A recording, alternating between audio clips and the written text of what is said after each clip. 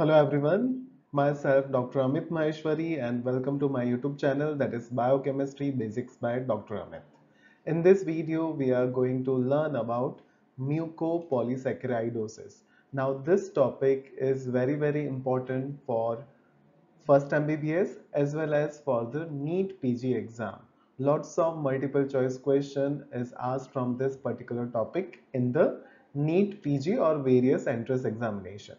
So the learning objective for today's video will be, first we will see definition of mucopolysaccharidosis, then we will see etiology and inheritance of mucopolysaccharidosis, then we will see what are the clinical features of various mucopolysaccharidosis along with the various case presentation, and in the end we will see multiple choice questions related to this topic. So please watch this video till the end. So let's start. So the first definition of mucopolysaccharidosis. So basically mucopolysaccharidosis are the lysosomal storage disorders. Fine. They occurs due to the deficiency of enzymes related to the lysosomes. Fine.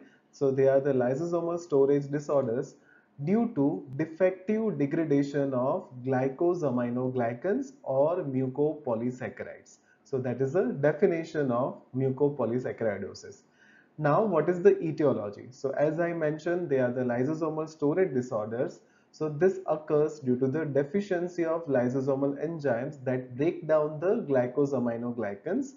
And as these glycosaminoglycans are not breaking down or not degrading, so they starts getting accumulated in the lysosomes, which results in a excessive intralysosomal accumulation. Fine. So that is the etiology of mucopolysaccharidosis. Now, what is the inheritance of mucopolysaccharidosis? So almost all mucopolysaccharidosis, they are inherited by autosomal recessive trait. Remember this thing. All the mucopolysaccharidosis are inherited as a autosomal recessive trait except Hunter's disease. Fine. Remember Hunter's disease, it is inherited as a X-linked recessive. Fine, it is inherited as a X-linked recessive trait. Fine. So this is the exception which can be asked in a multiple choice question. Remember, all are inherited as a autosomal recessive trait except Hunter's disease, which is inherited as a X-linked recessive disease. Now, what are the characteristic features? Fine. So in this, we will see the general features. Then we will see the individual features related to the respective mucopolysaccharidosis. So the characteristic features. So the first characteristic feature that you will observe in the mucopolysaccharidosis is the coarse facial feature. In that there will be the enlarged mouth and tongue along with the flat nasal bridge. Apart from that, there is a hepatosplenomegaly, there is a clouding of cornea, then there is a mental retardation and developmental delay, then there is a dwarfism, then there is a heart disease as well. Fine. So dwarfism, along with that there is a dysplasia of bones and skeletal abnormalities. Then there is a corneal opacity due to accumulation of various glycosaminoglycans in the cornea. Fine. Then mental retardation. Mental retardation is mainly due to the accumulation of heparan sulfate because it is not degraded properly. Fine. So that is that causes the mental retardation, while the accumulation of other glycosaminoglycans will result in a mesenchymal problems. Fine. So developmental delay, behavior problems, some are also associated with the heart disease. Particularly there is a problem in the heart valves which results in a development of murmurs as well, and then there is a hepatosplenomegaly. So these are the characteristic feature of mucopolysaccharidosis. Now we will see the respective mucopolysaccharidosis, fine, along with their clinical features. So the type 1 mucopolysaccharidosis is the Hurler's syndrome, fine, Hurler's syndrome, and this Hurler's syndrome occurs due to the deficiency of L-iduronidase enzyme. Fine, the enzyme which is deficient in the Hurler's syndrome is the L-iduronidase. Now, what are the clinical findings that you will see in the Hurler's disease? So it is the most severe form of mucopolysaccharidosis. Fine. The incidence reported are the 1 in 1 lakh live birth, and it is associated with the severe mental retardation. There is a severe skeletal deformity, and corneal opacity will also be there. And there is excretion of dermatan sulfate and heparan sulfate in the urine. Now, how to treat this Hurler's syndrome? So it can be treated by the bone marrow or cord blood transplantation, and enzyme replacement therapy is also available. So that is about the type 1, that is Hurler's syndrome. Now type 2 mucopolysaccharidosis, that is Hunter's syndrome. And remember, Hunter's syndrome is inherited as a X-linked recessive trait. And the enzyme deficient in the Hunter's syndrome is the iduronate sulfatase enzyme. Fine. And the one of the characteristic feature of Hunter's disease is it is not associated with the corneal clouding. Remember this thing, it is not associated with the corneal clouding, so it will be very helpful in the solving the multiple choice questions related to the mucopolysaccharidosis. Apart from that, skeletal deformity will be there, mental retardation will be there, and deafness will also be there, and it is also associated with the excretion of dermatan sulfate and heparan sulfate in the urine. And for the treatment of Hunter's disease, enzyme replacement therapy is available. So that is a type 2 mucopolysaccharidosis. Now the type 3 mucopolysaccharidosis is the Sanfilippo syndrome. Fine. And the Sanfilippo syndrome is associated with the deficiency of N-acetyl glucosaminidase or heparan sulfatase enzyme. Fine. So that is the enzyme deficient in the Sanfilippo syndrome, and it is also associated with the mental retardation, skeletal deformity, corneal clouding, and there is excretion of heparan sulfate in the urine. And there are three different forms of this Sanfilippo syndrome is reported. So that is a third mucopolysaccharidosis, that is Sanfilippo syndrome. Remember one thing, that is Hunter's disease is not associated with the corneal clouding. Now type 4. So the type 4 is known as a Morque's syndrome. Fine. And the Morque's syndrome, the enzyme deficient in the Morque's syndrome is the galactosamine sulfatase or beta D galactosidase. And this Morque's syndrome is also associated with the mental retardation, skeletal deformity, corneal opacity, and it is associated with the excretion of keratin sulfate and chondroitin sulfate in the urine. Fine. Then type 5 mucopolysaccharidosis, it is known as a Ske's disease. And Ske's disease is also associated with the deficiency of L-iduronidase enzyme. The deficiency of this L-iduronidase enzyme is also associated with the Hurler syndrome, which is a type 1 mucopolysaccharidosis. Remember, so if there is a deficiency of L-iduronidase enzyme, then it can cause type 1 mucopolysaccharidosis, or it can cause Ske's syndrome, which is a type 5 mucopolysaccharidosis. Now, the characteristic feature of this Ske's syndrome is there is no mental retardation will be there. So this is again the different thing that you have to remember, that Ske's syndrome is not associated with the mental retardation. Apart from that, it is also associated with the skeletal changes, corneal opacity, and there is excretion of dermatan sulfate in the urine. Now, type 6. Type 6 is known as a Martioux-Loomis syndrome, and it is associated with the deficiency of N-acetyl beta-D galactosamine 4 sulfatase. And the characteristic feature that you will see in the type 6 mucopolysaccharidosis is the skeletal deformity, corneal opacity, and again there is a no mental retardation over here, and there is also excretion of dermatan sulfate in the urine. And the last, type 7, is the Sleeth syndrome, which is associated with the deficiency of beta glucuronidase enzyme. Fine.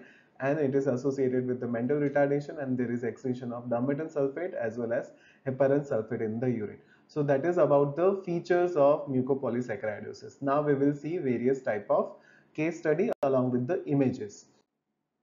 Fine. So the first is related to the Hurler's syndrome. So this is the picture of Hurler's syndrome, and from the picture you can see there is a short stature is there, there is a developmental delay is there, there is an enlarged mouth and tongue is there. Fine. There is a hydrocephalus is there. So this is the picture related to the Hurler's syndrome, which is a type 1 mucopolysaccharidosis. Now this is the second case, which is related to the Hunter's syndrome, which was diagnosed in the 6-year-old boy, and it is inherited as a X-linked recessive trait. Fine. So from the picture again you can have idea there is a development of umbilical hernia, there is a hepatosplenomegaly, there is a coarse facial features is there. Fine. There is a stiffness of joints are also there. Fine. Short stature and developmental delay is also there. So hepatomegaly, joint stiffness, umbilical hernia, severe hearing loss, that is deafness, developmental delay, and recurrent ear infection. So that is a Hunter's syndrome. Now this is the again picture related to the Hunter syndrome, but it was diagnosed in a 48-year-old man. Fine, this is a 48-year-old man which was having normal IQ. Fine, so the diagnosis was made at the age of 13, but again you can observe there is a coarse clinical features are there. Fine, he had his joint fitness as well, and there are the heart murmurs were also there. Fine, but it has a normal intelligence. He has a good career as well, and the mode of inheritance for the Hunter syndrome is the X-linked recessive disease. So that is about the case presentation. Now, how to do the diagnosis of mucopolysaccharidosis? So mucopolysaccharidosis is associated with the intralysosomal accumulation of different type of mucopolysaccharides, and these mucopolysaccharides are also excreted in the urine. So in the urine, you can observe the presence of this mucopolysaccharides, and from that you can do the diagnosis. Another way to diagnosis is by doing the enzyme assay on the cells. That is the definitive mode of diagnosis. So from that you can have idea that this is a mucopolysaccharidosis, and it is also diagnosed with the help of amniocentesis. Fine, prenatal diagnosis is possible with the help of amniocentesis. Now we will see treatment. So treatment is generally directed towards the symptomatic treatment, management of the symptoms, as well as making the life improving the person's quality of life. Fine, so medical care directed towards the systematic condition and improving the person's quality of life. Apart from that, enzyme replacement therapy is also available for the mucopolysaccharidosis 1, 2 and 6 that we have seen in the particular table.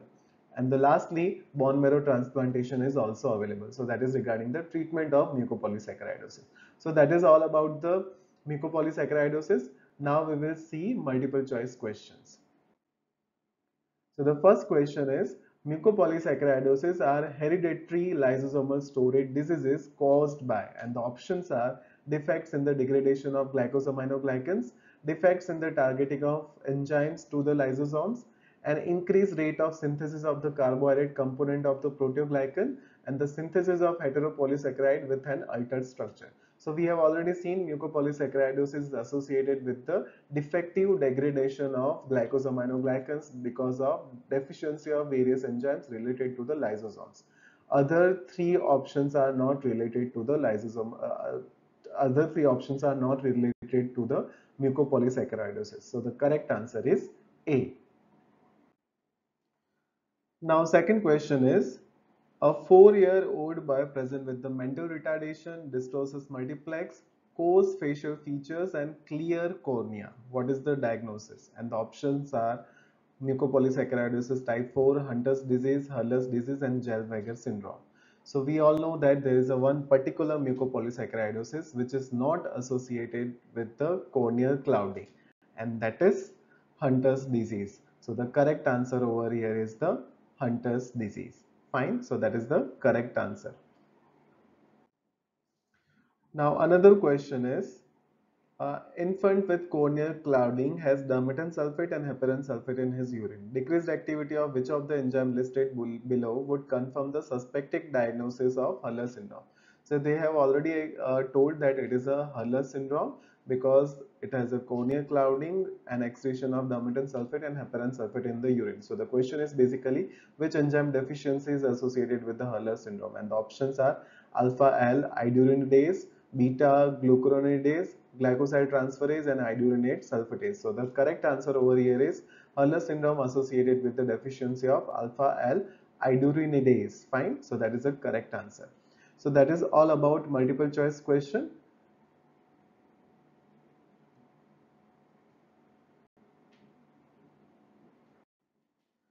These are my references, and thank you for watching. Please like, share and subscribe Biochemistry Basics by Dr. Amit, and don't forget to press the bell icon so you can get all the notifications from it.